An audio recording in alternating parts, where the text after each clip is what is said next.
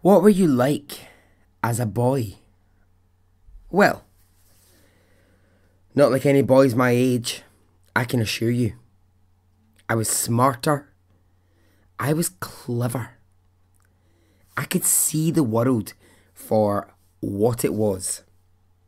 I needed out of Glasgow, and I knew that there was better waiting for me. What was London like?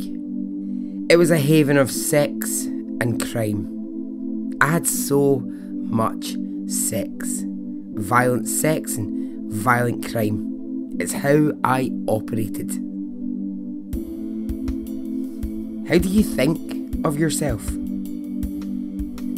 A mastermind.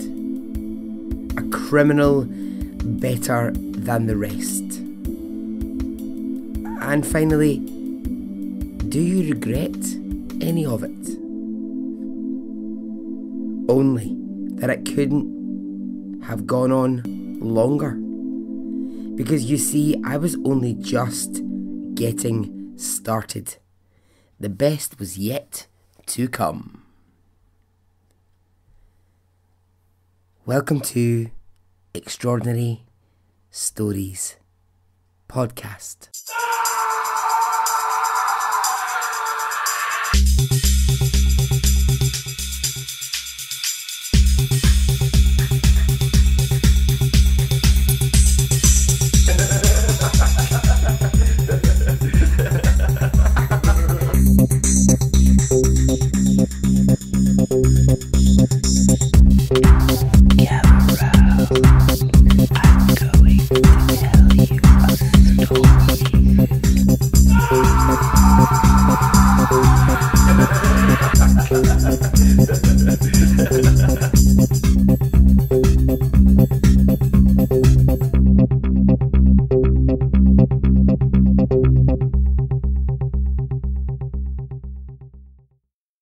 Hey, how are you?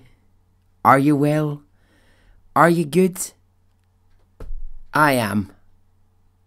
So, thank you for getting in touch about the last episode and about the episode before that. And before we carry on with the story for this week and the shout outs, I'm just going to address something head on. My choice of words in the episode called Linda the Lioness caused some debate. Now, a healthy debate, I would like to think. First off, please know, I choose my descriptions of people very carefully. So, in describing Linda the Lioness, in last week's episode, I called her a ball buster. Now, I think I said at the time that I wasn't comfortable with the term ball buster. I really don't like the phrase. I hate it. Why I used it, I don't know. It's probably just, when I was reading a lot about Linda, it's probably just a way that she was described all the time. Now, I think I might have said this before. I don't listen back to anything that I record. So, see, once I've edited the episode, I put it out, never hear it ever again. So actually, things that I've said, it's people listening that come back to me and remind me of the things that I've said. Now, I'm pretty sure I said I didn't like the term ballbuster. I might be wrong. However, let's do this. Let's put it on the list of things that I won't use or won't say. I would be really happy to do that. It's going on a list with a big score put right through it. On that list, I'm going to add 2 other phrases. You'll have heard me talk about these before. I'm going to add the phrase all American. I hate it. I hate it. It describes nothing. So, it too can get in the bin. It can get in the list. And another one. This is the third and final one. Trial of the century. No it's not, because everything gets described as the fucking trial of the century, so therefore nothing ever is. Okay? So those three phrases, consider them struck off the list. Okay? They are relegated to a place where you won't hear them on this podcast. Is that okay? We cool? Yes? Let's not get lost in a feminist debate here around Ballbuster. I said, unless again I'm dreaming. I don't know, maybe maybe the whole podcast is a dream. I don't know. I said I don't like Ballbuster because I think it's really actually anti-feminist. I think it's divisive. Anyway, that aside, I hope that's cleared that up. Let's move on to the shout-outs and on to this week's story, which is bonkers. It's totally nuts. I love looking at this story. How I've not looked at this one before, I do not know. I hope you're really going to love it. Anyway, the shout-outs. So, hello to Vanessa York. Vanessa, thank you so much for getting in touch. Darren Betancourt. Now, Darren, I think this is maybe your second shout out, but Darren sent me a really lovely photo, him and his dog Roxy, and is keen that he would like to know, or he thinks that I should like to know, where people listen to the podcast. So, driving, at work, doing your washing your dishes, who knows? I think there's something nice in that. I think it's a nice idea. Aaron Small, hello Aaron, thanks for getting in touch. And Lorraine Ledwell. Now Lorraine is an avid listener to Extraordinary Stories podcast. She's a really active member in the Facebook group. And this morning, Lorraine had an accident. She fell out of the shower and she bumped her head on the sink and ended up having to go to hospital. But thankfully Lorraine is okay. So, we're all sending you big love, Lorraine. Hope that you feel better soon. So Vanessa, Darren, Aaron and Lorraine, hello. Alright, on with the story. You're not going to believe some of the shit you're going to hear in this. I love it. Are we ready? Okay. Let's go.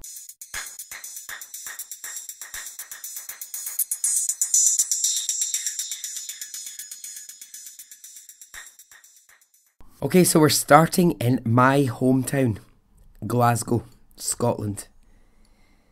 Glasgow, as it gets known. Glasgow. We're in 1924 when Archibald Hall is born. He's born about, I'm going to say about 30 minutes away from where I'm sitting right now.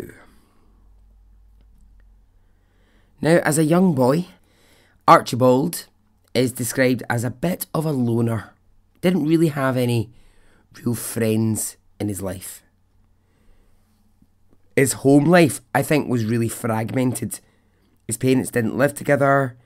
He lived with his mum, but she was working all the time.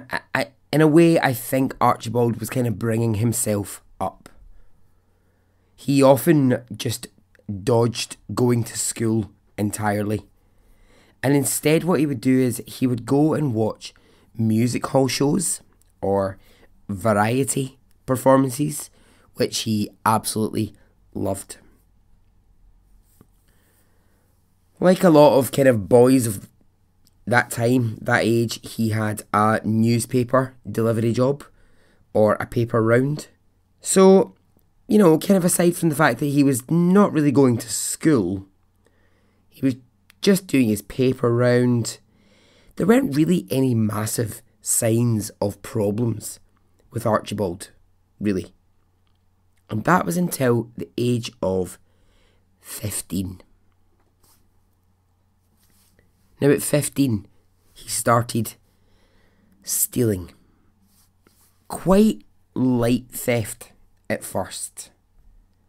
Nothing too major. He would steal from the collection cans for the Red Cross. Or he would skim money from his paper round. He was just stealing the wee odd thing here and there. Nothing terribly serious. But, like all good thieves, if you're starting young, well, you're starting small time, and it's only going to get bigger. If you start it at 15, and you're good at it, and you're getting away with it, then why are you going to stop? You're just going to keep going, aren't you? You're just going to keep going on that path. So Archibald wanted more. So he started to break into local houses in the area around about the age 16, 17, and he would steal jewellery and other belongings, other things that he could sell. Now, I mean, he was quite brazen. He was quite a bold young man. So he's 17 years old, he's in Glasgow, he's got quite the collection now of stolen jewellery from people's houses. And he thinks, okay, I'm going to go to London and I'm going to sell this jewellery. So, off he goes. Off he goes to London with his stolen jewellery in a suitcase. And when he gets there, he's actually quite successful in selling it on. So he's making some quite nice money. He does this a few times. Goes back to Glasgow, steals a few more necklaces, earrings, rings, whatever he can kind of get his hands on. Goes down to London, sells it on. But there's one particular visit to London in which he runs into police. Police immediately are suspicious because they're like, why has this 17-year-old got all of this quite expensive jewellery? And he is arrested for theft. And so he's sent to prison for a really short spell of time. It's not for too long. I think the courts at the time were like, well, yeah, it's a serious business that he's, stolen some jewellery, but it's his first offence. He's only 17, and so a short spell in prison, that'll do. Now, at the time, and this is going to be a massive indicator of what Archibald will end up doing with his life. At the time, when a young 17-year-old went to prison, maybe it's not too different from today, actually, they were given the choice of something to learn or study while in prison. It does still happen today, You can be sent to prison and you can learn a skill. You can learn a trade. You can study a subject. You can get qualifications. So, it can be anything. Something practical, woodwork, joinery, how to be a mechanic. Or you could study a science. You could study English, maths, whatever. Okay? So Archibald is given the choice of what does he want to study in prison. And does he pick something practical like cars, woodwork, joinery? Well, no. He picks, get this, he picks to study antiques. Yeah, antiques. And he reads for hours about the history of antiques. He spent his time in prison reading books about the history of the Scottish aristocracy, how antiques had come into their life, come into their family. He learned whole family histories of the rich people in Scotland. He learned where all of the aristocracy lived through books. Now, this is just right. I think this is insane. In prison, as well as learning about antiques, he also gets elocution lessons to, and I quote, soften his harsh Scottish accent. Maybe I need elocution lessons. Maybe that would help me. Nah, maybe not. I don't know. Maybe me going, hello, how are you? Are you well? Are you good? I am. What was that? I don't know why. Well, for a start, I don't know why I'd turn into Queen Elizabeth. That would be ridiculous. But yeah, Archibald, he felt he definitely needed elocution lessons because he didn't like his harsh Scottish accent. So here he is, he gets out of prison and he is equipped now with knowledge. And you know what they say, knowledge is power, and in his case it really, really is.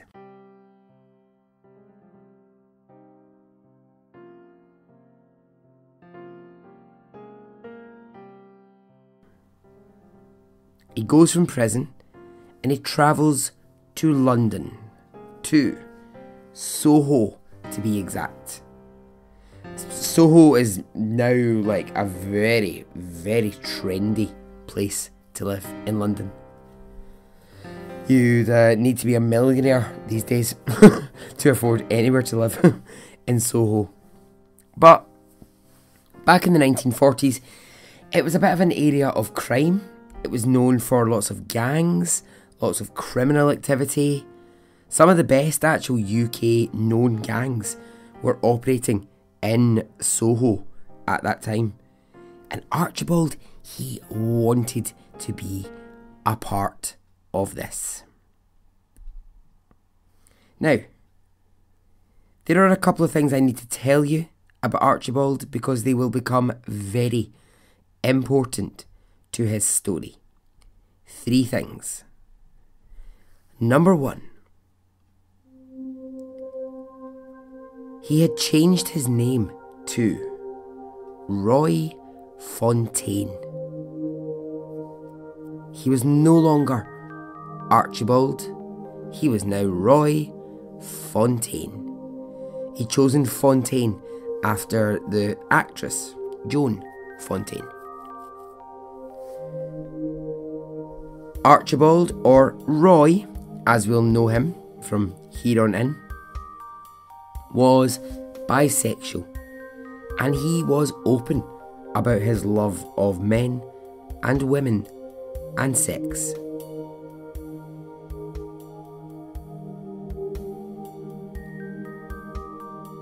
And third, he was using what he had learned in prison about antiques to pass himself off as an educated antique jewellery expert.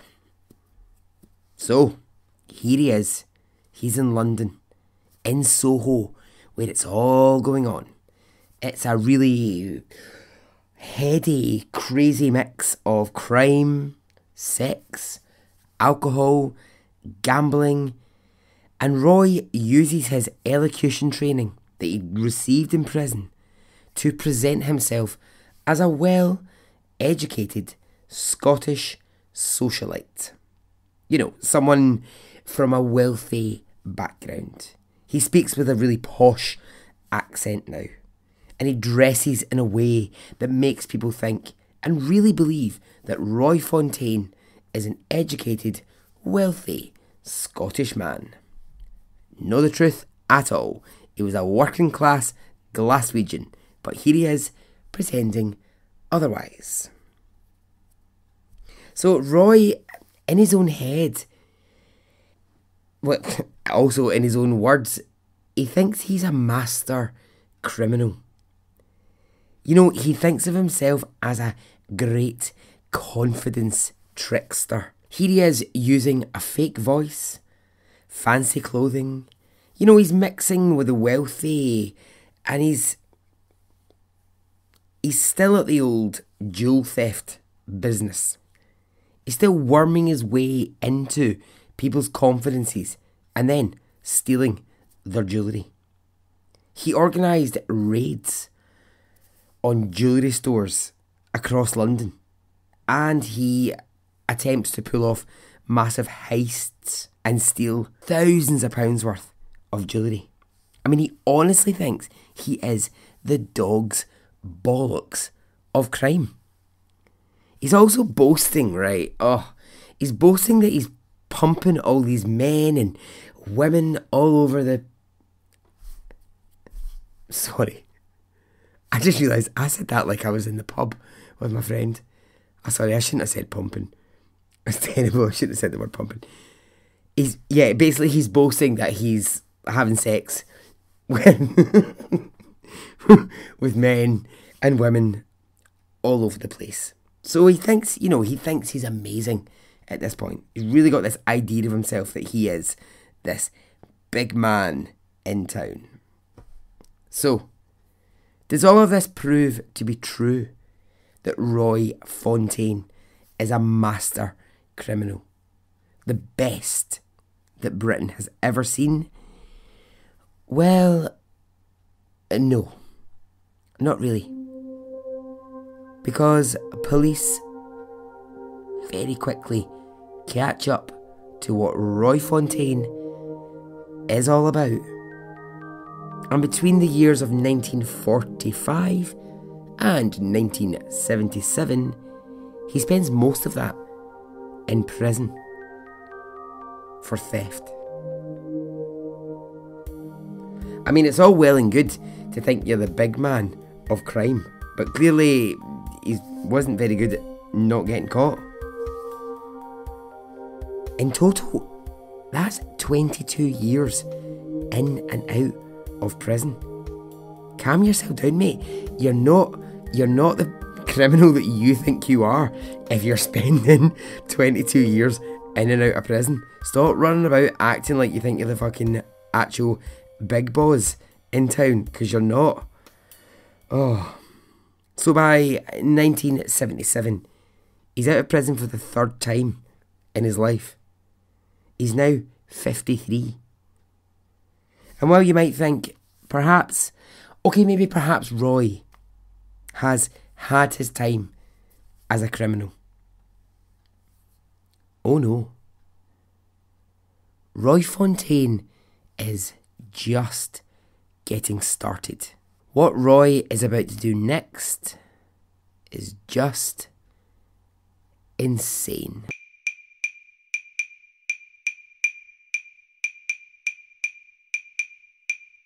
Roy is about to take another role in life. So, he's been the working class Glaswegian. He's been the posh Scottish antiques expert. And his next role is that of a butler. Yes, a butler. So what he does is he makes up these like fictional jobs that he's held as a butler to the rich families of Scotland. It's all bollocks. It's all nonsense. So using these fake references, which he's just made up himself, Roy takes a job working for a widow called Margaret Hudson. Margaret's husband had been a politician in Scotland, and when he had died, Margaret had been left with a really large property in a really expensive area of Scotland, but she needed a butler to help her out. Enter Roy Fontaine. Now, Margaret takes him on, but little does she know Roy has a plan. His plan is to gain Margaret's confidence and then steal from her. So he thinks, right, well, Margaret's old, she's really old, and, she trusts me. This will be a piece of cake to steal from her. But then something in Roy changes. Now, hang on. Don't go thinking for a second he's suddenly the good guy. As the story unfolds, you'll realise he isn't. But something in him, when he's working for Margaret, it does actually change, and he decides that actually he quite likes working for her, and actually he quite likes her. So he changes his mind and he thinks, actually, I'm not going to steal from her. I'm not going to take her jewels and rob her of her money. I'm just going to ride out my job here as a butler for a while I figure out my next plan. But Margaret is not going to be a victim of that theft.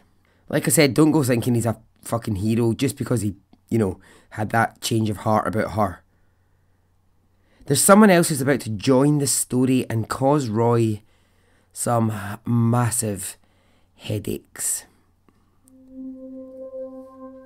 A man called David Wright gets a job as a gamekeeper for Margaret in the place that Roy is working, in that same house. And when David Wright starts on his first day, who does he meet? Roy Fontaine. The two men look at each other and instantly they know each other. How? Well, during one of Roy's prison stints, he'd shared a cell with David Wright, the new gamekeeper. Okay? So, shit. Roy's thinking, I'm totally loving my life here, pretending to be a butler, and this guy is going to ruin it for me. He's going to give the game away. He's going to let Margaret or other people know that actually I'm a criminal. So the two of them, they talk, and Roy says, look, please don't expose me. I like this old lady. I like this job. Don't ruin it for me. David Wright says, no. I want to steal from her. Roy says, no, look, go get another job on another estate, in another house, steal from someone else. Just not here, just not where I am. But David Wright is determined. He's going to steal from Margaret. And he threatens Roy. He says to him, if you don't help me, I'll expose who you really are. I'll go straight to Margaret and I'll tell her that her beloved butler is in fact a criminal. Now Roy, he can't risk this. So, here's what he does. He says to David, look, we can work this out. Tomorrow, you and I, let's go on a long walk. We'll go rabbit hunting and we'll chat this thing through. So, David agrees. And the following day, they go on their long walk, each with a rifle. And when they're far enough away from the house, into the grounds of the really vast estate, Roy Fontaine shoots David Wright in the skull with his rifle.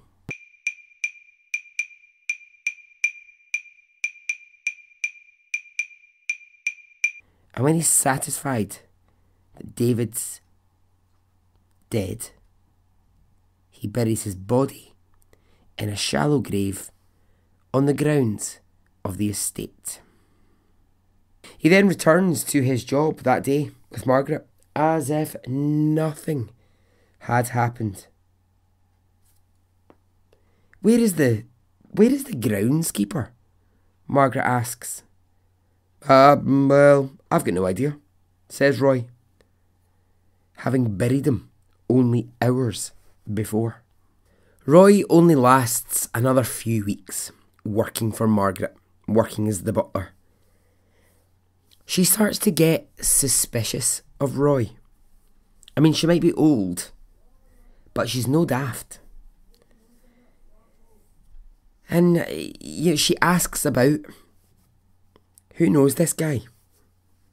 In fact, has anyone ever really employed him before? Where did he come from? She can't really get satisfactory answers, so she lets Roy go. She has a bad feeling about Roy. And Margaret, she was right to have a bad feeling. Because if you think that murdering his ex-prison cellmate and burying him was bad, for Roy Fontaine, that was just the tip of the iceberg. So very much enjoying his butler role, he takes another job with an elderly couple who are retired politicians. That's obviously where all the money was at the time. Yeah, because he keeps taking up butlering duties with people who are either retired politicians or spouses of politicians. This time, it's with Walter Elliot and his wife Dorothy, a very wealthy couple. Now, Walter was in his 80s and Dorothy in her 60s. And they lived in a huge house in Knightsbridge in London. Ooh, fancy pants. Fuck. Now, I said earlier on that Soho was posh. Oh my god, Knightsbridge. If you don't know London, Knightsbridge, fancy as fuck. Still is now. Oh my god, it's so posh. So ridiculously expensive. So, this is where he's now going to be the new butler to Walter and Dorothy. Right, so now just before he takes this job, he goes for a wee trip into London and he bumps into a guy that he hasn't seen in years. A man called Michael Kittle. Now we're just going to call him Kittle from here on in. It's just easier, okay? So, he bumps into Kittle in a pub. Right, so who is Kittle? And why should we care about him in this story? Well, Kittle was a man who was constantly in and out of trouble with the police, in and out of prison for theft. And Roy and Kittle, they had crossed paths previously in prison. Now, Kittle and Roy, they shared another commonality between them. They had a deep attraction to each other.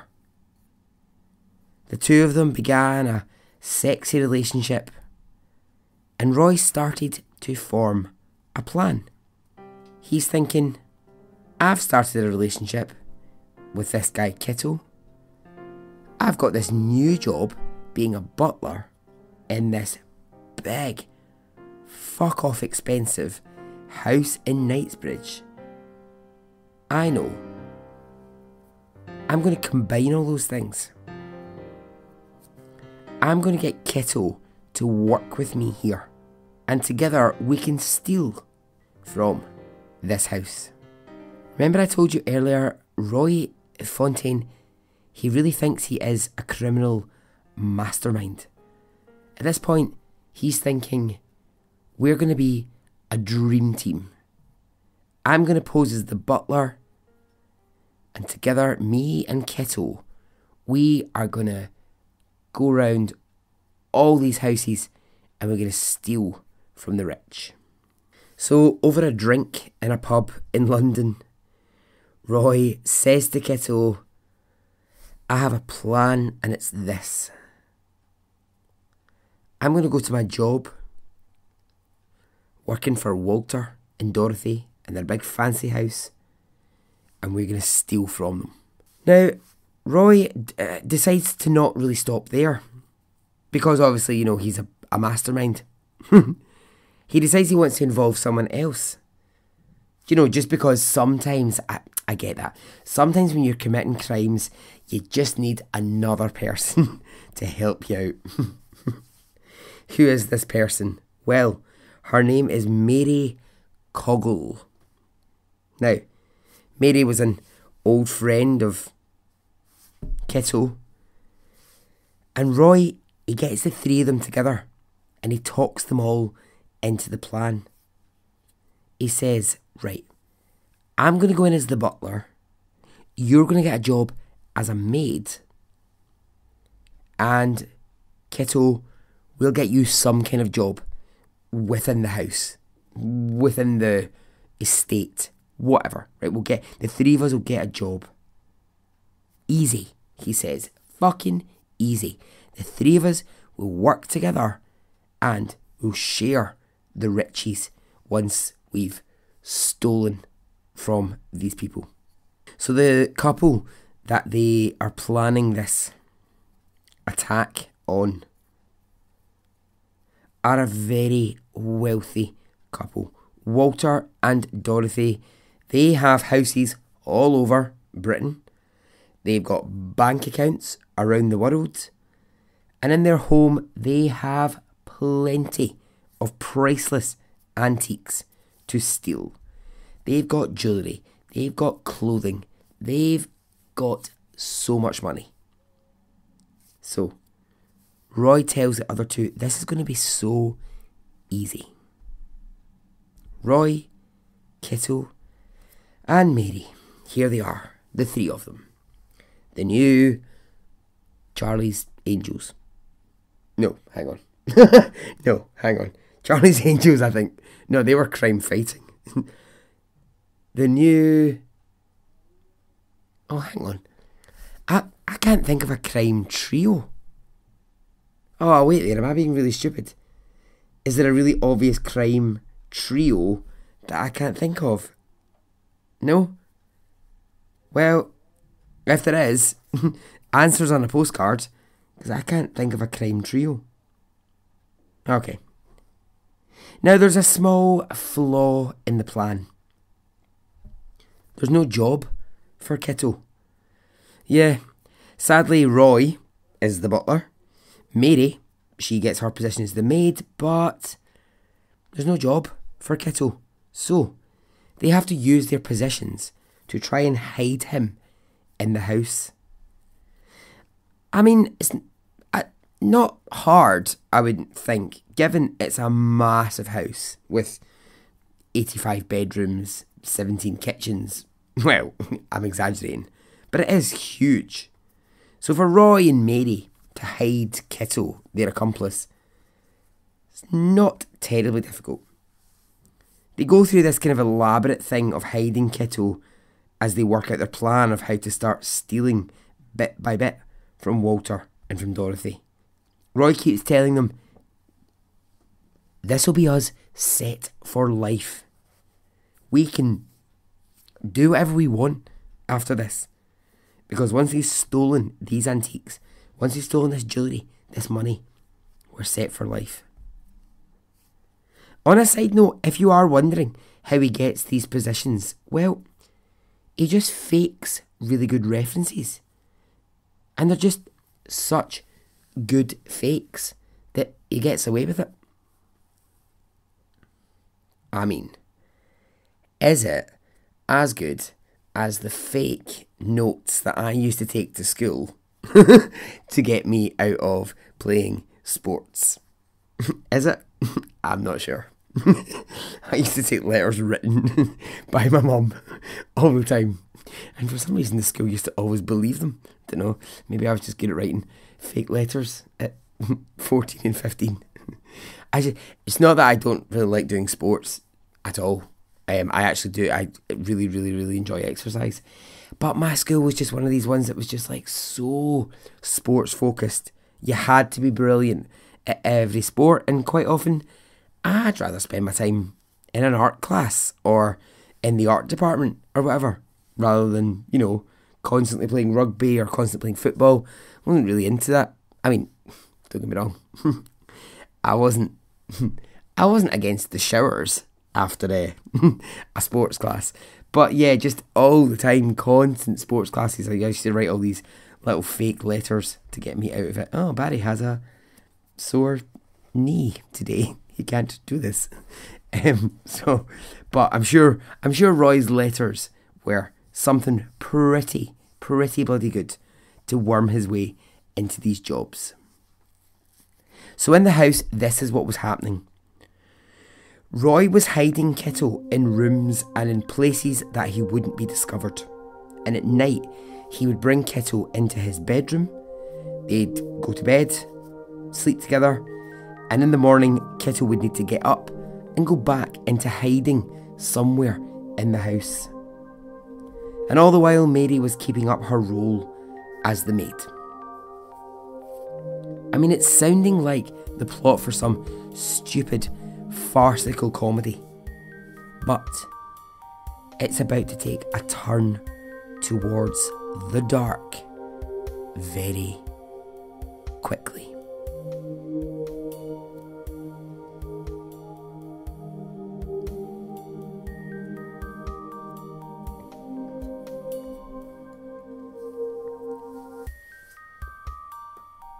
On a Tuesday morning, months after Roy had been employed, him and Kittle are in one of the rooms upstairs in the house, looking at some antique objects and discussing how they'll get them out of the house, when Dorothy, the lady of the house, walks into the room.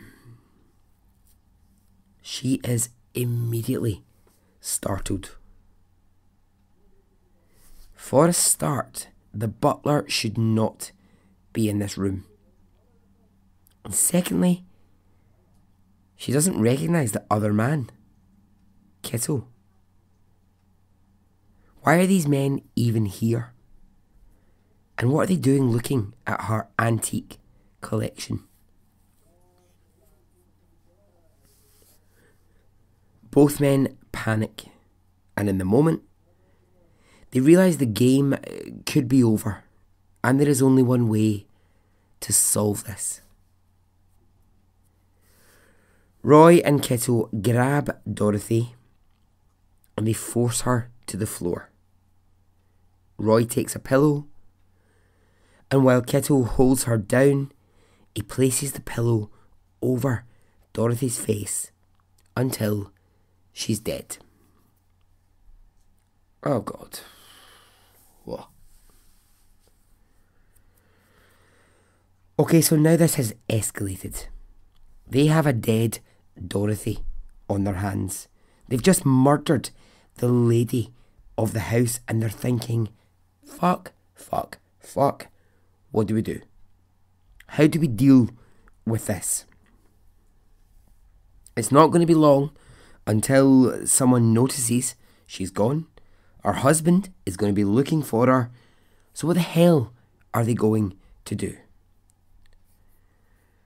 Well, now it's just going to get even more crazy. They leave Dorothy's body in the room where they've just killed her. They go downstairs to where her husband is, and they give him a drink. The drink is laced with lots of sleeping pills, and he falls asleep. So this buys them a bit of time. They've killed Dorothy, they've drugged Walter, and now the three of them, they need to come up with a plan. Now Mary, acting as the maid, she didn't participate in the killing, but they're going to need to use Mary a lot here if they want to get away with this. So the next day, Walter wakes up from his drugged sleep, and of course he wants to know where his wife is. And the three of them say, well, she's just upstairs. She is preparing for a trip to Scotland, and we are going to drive you there. Okay? Odds, bizarre. Walter must be thinking, okay, fine. But remember that they've drugged him, so he's completely disorientated. They say to Mary, here's what you need to do. You need to dress up in Dorothy's clothes. A fur coat, one of her dresses, a hat, some glasses. And he is so drugged. Walter is so drugged out his face, he won't know you're not really his wife. You just need to pretend to be Dorothy for a few days. What? What the fucking what? What are you talking about? Creepy. Mary dressing up as the dead Dorothy. But also, what they do is they put Walter, drugged out his face, in the back of the car with Mary dressed as Dorothy. And they go on this drive to Scotland for 3 days. These two guys are improvising like fuck at this moment. They're just making it up as they go along. I cannot get the bizarre image out of my mind of Roy Fontaine driving the car, Kitto sitting in the front seat, Walter drugged up to the eyeballs in the back seat, with Mary dressed up as his wife Dorothy sitting next to him. It's insanity. It's just absolute insanity. The truth is, Dorothy's dead body was in the trunk of the car. That's what's even creepier. They're going on this drive and her body is in the boot of the car. I mean, that is a what the actual fuck moment, if ever I've heard it.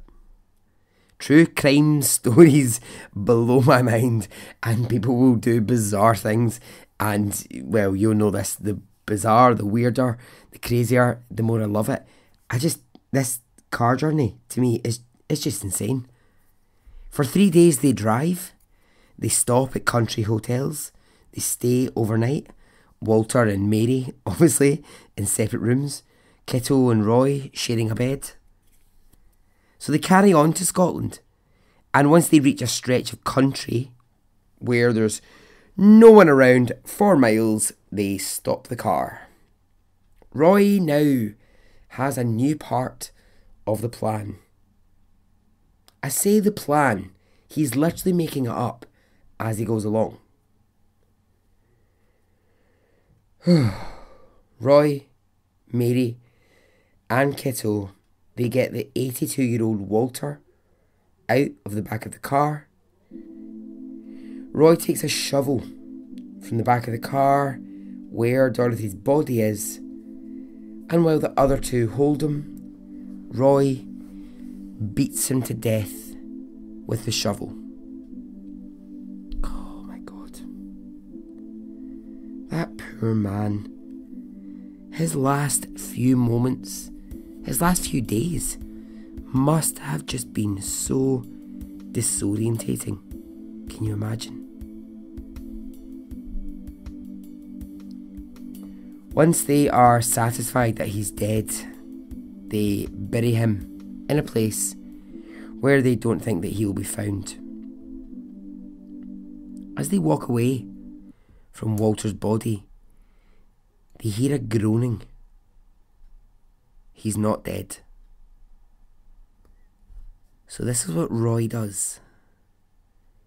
He returns to Walter's body and he stands on Walter's throat, crushing his windpipe until Walter is dead.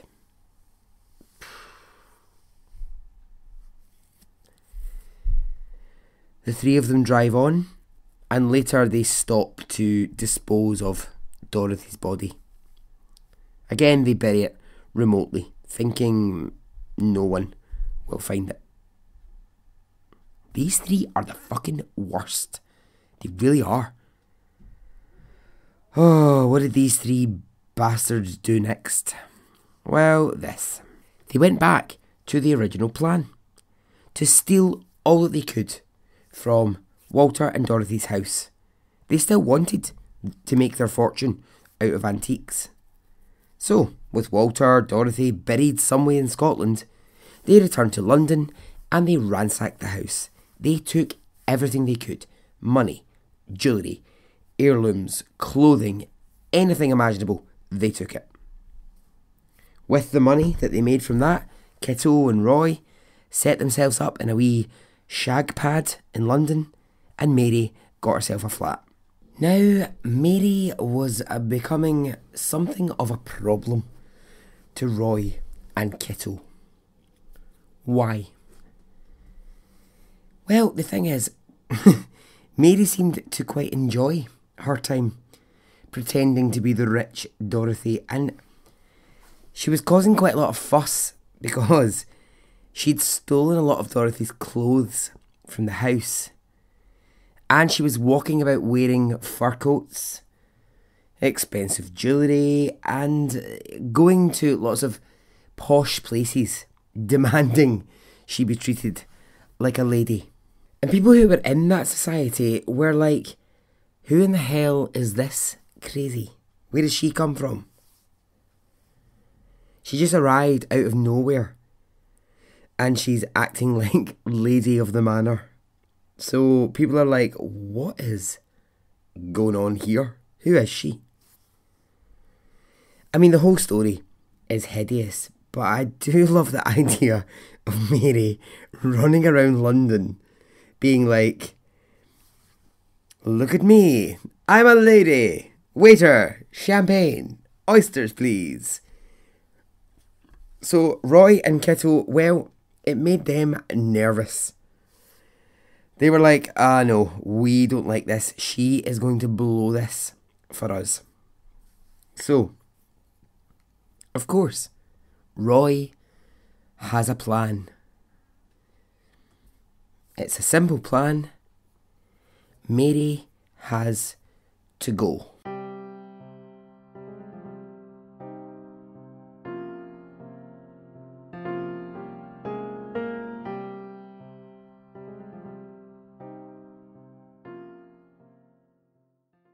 One night they invite Mary to their home, and having already killed Dorothy and Walter, they add Mary to their list of victims. They attack Mary with a fire poker, striking her across the head until she's dead. They put Mary's body in the back of their car.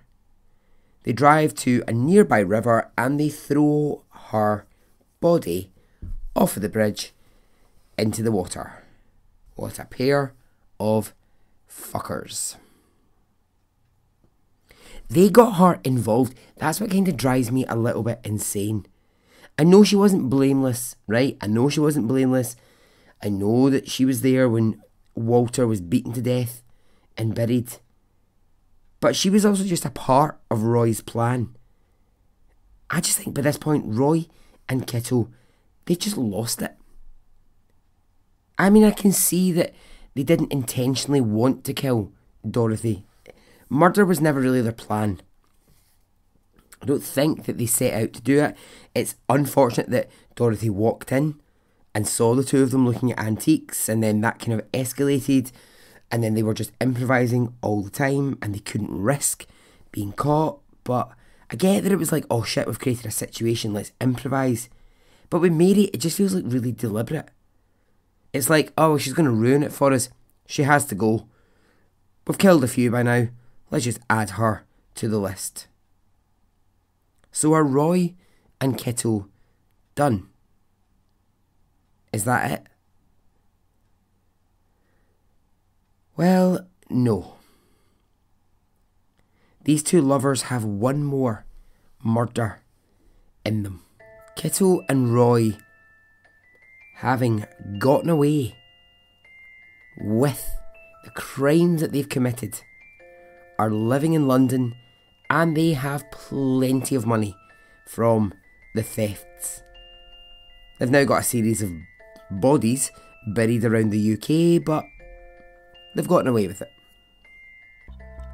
Now, Kittle had a half-brother named Donald, who was currently serving a prison sentence for robbery, and he was about to be released from prison. So here's Roy and Kittle. They're shacked up, hoping never to be caught. When Kittle hears that his half-brother Donald is getting released. This is a man that Roy had never ever met. Now, Kittle has a real issue with his half-brother Donald. Why? He's convinced his half-brother is a paedophile. He's absolutely sure of it. He's convinced. He talks to Roy about this and he says, I'm just convinced he likes to touch children. And I want something done about it when he gets out of prison. And so, who has been the puppet master this whole entire time? Who has been the person that's led this narrative, led this situation? Roy Fontaine. And here's Roy about to come up with another plan. I mean, why not? Do you know what I mean? It's gone well for Roy so far. Whenever he's come up with a plan, do you know what I mean? They've all gone really well. So why not? Why not trust him to come up with something else, for fuck's sake? When Donald gets out of prison, the couple invite him to stay at their house. And this is what they do. They wait for Donald to go for a bath. And when he's naked and just about to climb into the bath, they burst into the bathroom. They push a rag with chloroform on it into his face. And when he's unconscious, they drown him in the bathwater. They then put his body in the boot of their car and they drive from London to Scotland. Always obsessed with returning to Scotland, these pair. I mean, I'm guessing that's Roy's thing. I'm guessing that's Roy's obsession. Anyway, here's where it's about to go very, very wrong for Roy and for Kittle, and their murderous ways are about to come to an end. They stop at a hotel in Scotland, in Berwick, and they leave Donald's body in the boot of their car while they go inside to check in. Now, the hotel owner, I watched this hotel owner in a couple of interviews, and he makes me really laugh. He was immediately suspicious of the two of them. So the two of them came to him and they said, can we get a room for the night? And he said, okay, 2 single rooms. And they said, no, we want 1 room between us. So what I love about this hotel owner is he didn't give a fuck that they were 2 men wanting to share a single room. He was looking at them thinking, you two look a bit shifty. You look a bit dodgy. I think you're going to try and get out of this hotel in the morning and not pay me my money. I just love that. 1978 Scottish man who's like, I don't really care if the two of you want to share a bed. I want my money. That's all that he was thinking about. But he definitely had he was picking up something really strange from Roy and from Kittle. They were giving him a weird vibe. So once the two of them are in their room, the hotel owner calls the police and he says, look, I've got two guys in my hotel. I'm just getting a really bad feeling. There's something dodgy about them. They're a bit suspicious. Can you come down and just have a wee look around? Check something out. And police say, well, okay. There's not much to go on apart from a feeling you've got, but okay. So they come to the hotel, and while Roy and Kittle are upstairs in bed, police look at their car. They search it. They open the back of the car and they find the dead body of Donald. So police go into the hotel and they ask for both men to come downstairs to talk to them. Roy immediately makes a run for it. What a great partner in crime. He jumps out of a bathroom window and he flees, but he only gets like half a mile down the road and police bring him back. That night they are both arrested for the body in the car and taken to a police station.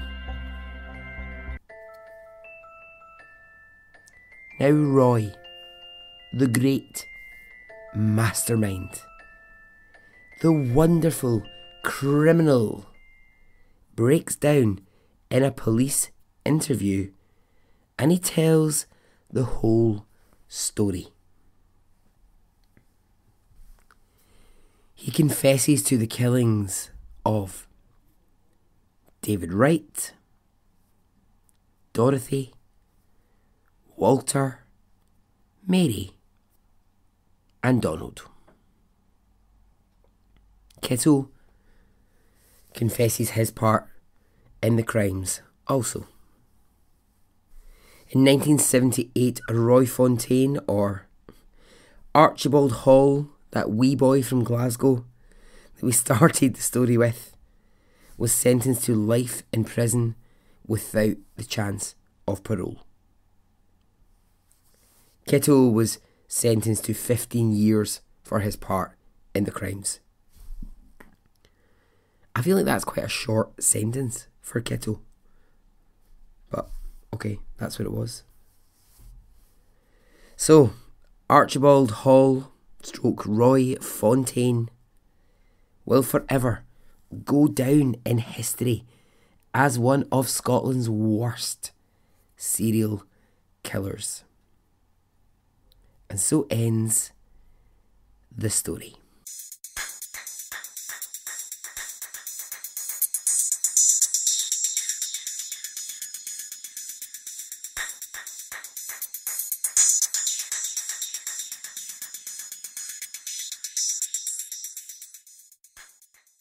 So much of what I've read was a lot of just a lot of people going, why is this story not more known? Why is this not a serial killer that we know more about? Or I don't know, maybe some of you've heard of Archibald Hall / Roy Fontaine. Maybe you know this story, but yeah, I really wasn't aware of it. You think of all those big hitters, you think of all the bigger serial killers that we all know, but this story is bonkers. It's absolutely bananas. I'm just shocked that it's taken me a year of podcasting to actually find this story. And when I found it, I was like, okay, have to do this story now. I can't even wait. I can't even put it on a list of things that I might want to do in the future. I have to tell it now. So I hope you enjoyed it. I hope you enjoyed that little tale. So I'm just going to wind this up by saying, if you want to get in touch, you can. I'm on all the social medias. join the Facebook group.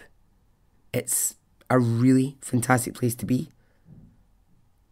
Also, I've not said this one for a while, but if you do have 5 seconds and you listen through iTunes, please could you leave me a review? Reviews really help to kind of like bump you up iTunes, and it just gets more people listening to the podcast. I'm on Patreon. Should you want to support the podcast in any way, that would be lovely. Otherwise, yeah. Thanks for listening. It's always good to know that people are listening and that I'm not just a madman in a room telling stories. So, until the next short stories episode, okay, goodbye.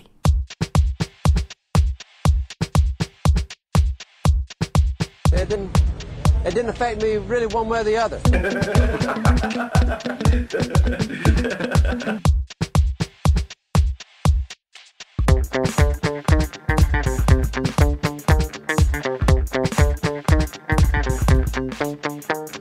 I would imagine from the look on his face, let's get it on, let's do it, let's get it over.